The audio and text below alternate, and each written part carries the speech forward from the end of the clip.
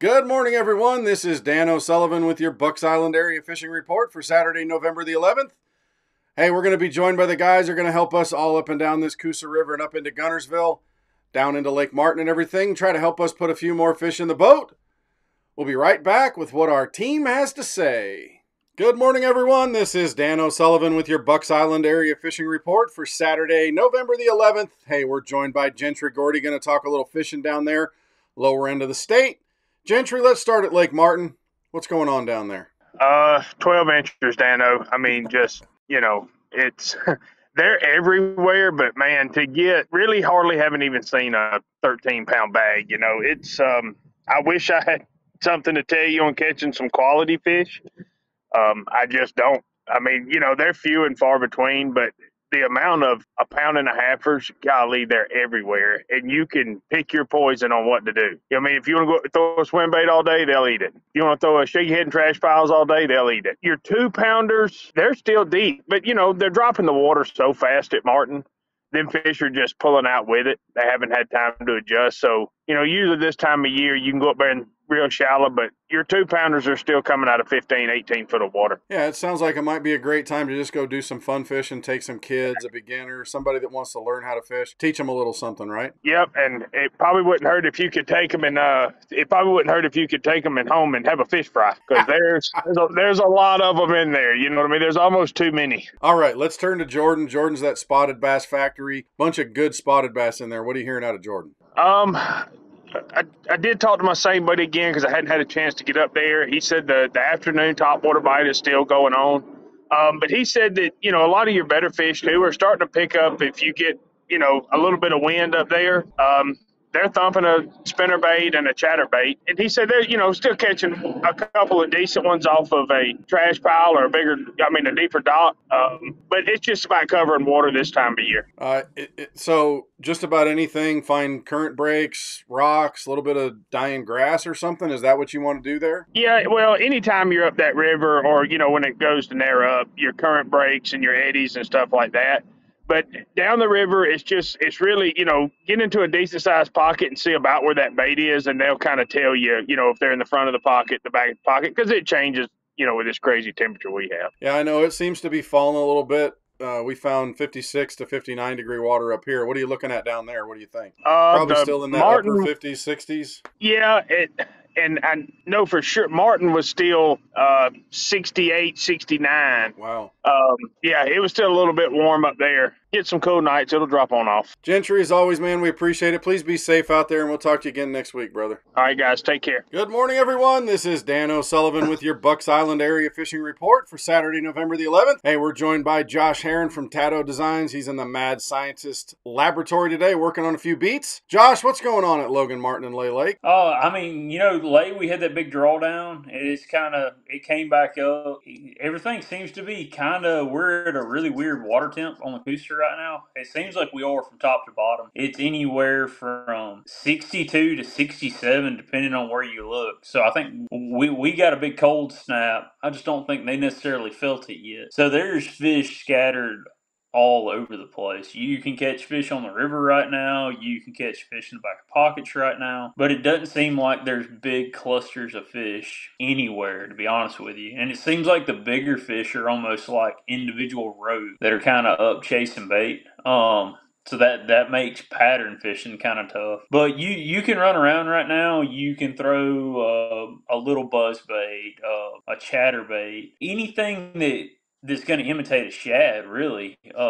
Spinnerbait, it doesn't particularly matter. The biggest thing with the conditions that we have now and that we're going to have for the next week is you need to cover a lot of ground. Yeah. It is not going to be a pull up, sit and make a few casts or mill around.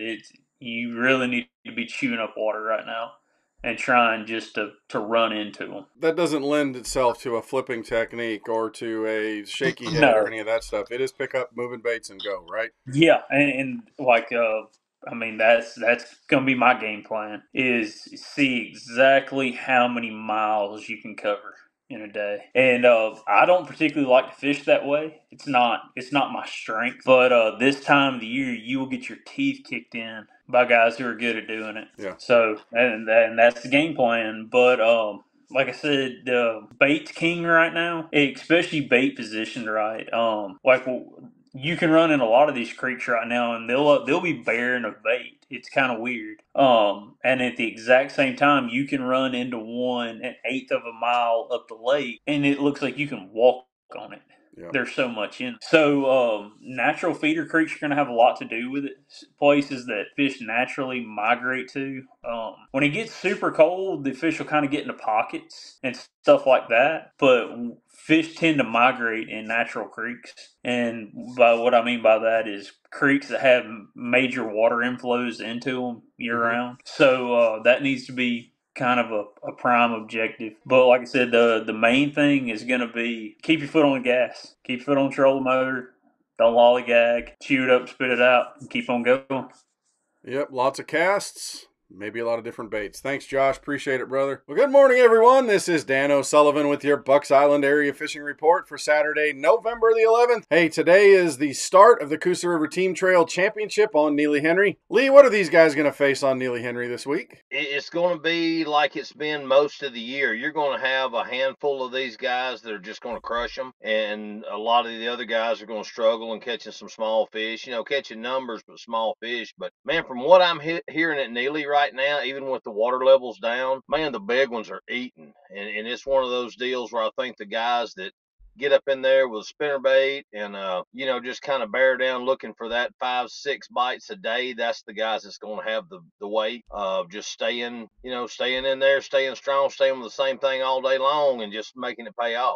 Yeah, I know my friend Jeff and I fished the Poor Folks Open tournament this week, and we had 1342, and I think that kind of put us middle of the pack, but we had a couple of really good ones. Yeah, the better ones are eating right now. Yeah, it's everything I'm hearing from Neely is that's where you want to be, because those fish, like I said, they're not wadded up. They're not just sitting there in the wad. You got to cover some water for them. But the good fish are eating right now. What about the crappie bite on Neely? You hearing anything out of that? A little bit. This weather's kind of playing a factor in it too. These crappie are wanting it to get wintertime. Neely, it's the same thing. They're out there getting on some of that timber and on some of that deeper brush. If you can, right now with the dock situation, there's not hardly any water for a lot of the docks to fish. But main thing, looking for that brush, getting off, on the breaks and on some of that drops and turns on the river where they can kind of hold out there and just set in those brush piles and those stumps, and you can still catch them out there. All right, let's turn our attention to Weiss Lake. We got about a minute left. I know it's not been super wonderful up there, but I know they're still catching a few. Weiss is still tough at Weiss. I mean, just to say crappie and bass right now, we're struggling with our bass. We had a tournament last weekend down in Leesburg. 17 something won. That sounds great. They had a good stringer of fish, but then you look at second place and it's 13 pounds, and then third place is 11. So I mean, it really fell off pretty quick on that. Weiss is just, and when we got plenty of water there right now, I don't know what's going on. There's just something that's not right. Water temperature, you're still looking at mid 60s. It's come up a little bit, with the sunshine and the heat we've had this last week, but it's just either you make 2 or 3 of the right decisions and happen to get a good fish here and there, but everybody else, they're catching numbers, but they're just catching small fish. Lee, as always, brother, we appreciate everything. We'll talk to you again next week. All right, guys, y'all have a good weekend and go out there and put it on them. Good morning, everyone. This is Dan O'Sullivan with your Bucks Island Area Fishing Report for Saturday, November 11th. Hey, we're joined by Tom Ott, who's going to talk a little bit of Guntersville fishing. Tom, I got to fish Neely Henry on Saturday, and we caught him pretty decent. I'm sure that cold snap probably helped Guntersville a little bit. How was it?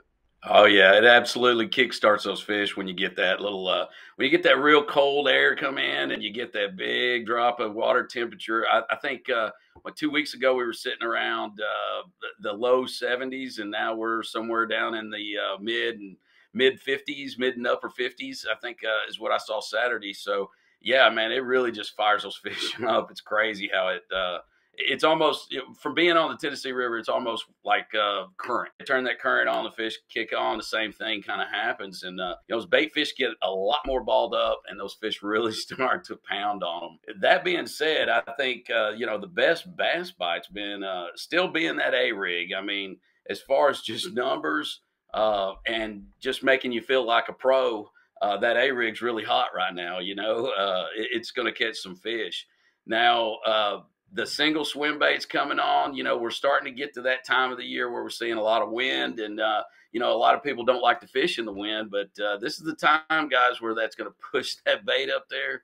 The wind's really going to position those fish and the bait, and anything that's moving like that. You know, I know people like to throw a trap in the spring, but you know, it's a good time to throw a trap out there right now too. Spinnerbait, trap, all going to catch fish. Square bill, I think, as you can attest on Neely Henry, I think the crankbait bite was real good, and the same thing's happening in Guntersville right now for sure. Yeah, I know that lipless crankbait is a sleeper in the fall, and not an awful lot of people throw it, but it does produce some really strong bites. Lift and fall, even straight retrieve works. I saw that you and St. Jennifer did a little bit of crappie fishing again. You threw some slabs around. How's the crappie bite? You know, it is definitely improving. I think it's still a little difficult to get on a big wad of fish, but, you know, over the weekend, we had high pressure. Everybody knows that usually suppresses the fish a little bit. So the bite was really strong early during the you know, low light conditions, if you will. It got worse as the day progressed, and then as the evening came on, it started to pick up again. So if I was going to go, I would definitely try to hit it very, very early. As far as the causeways go, I mean, there's bait just everywhere. I'm still kind of looking at those 8, 10, 6-foot edges of grass where the bait's coming through, and that seems to be where they're all congregated. But we still haven't seen the big groups. Caught a few off of treetops, few off of stumps, but the majority of them were just kind of wolf packs rolling through. Tom, brother, we appreciate it. Thanks for the time. We'll talk to you again next week. All right, guys, y'all be safe. Tight lines. We'll see you next week. Well, that'll do it for our Bucks Island Area Fishing Report for this week. Thanks to the guys. We appreciate everything that they do every week to help us put a few more fish over the gunnels of our boats. Don't forget to stop on by Bucks Island. We got pontoon boats, we got bass boats, we got tin boats, we got ski boats, we got all kinds of stuff you want to take a look at. That runabout might be waiting here for your family. We got the parts to help you keep it running, the service department to do the same, and if you're looking for that special tackle item, we've got it in the loft. Stop on by Bucks Island because you are appreciated. Thanks for being who you are, and we'll talk to you again next week.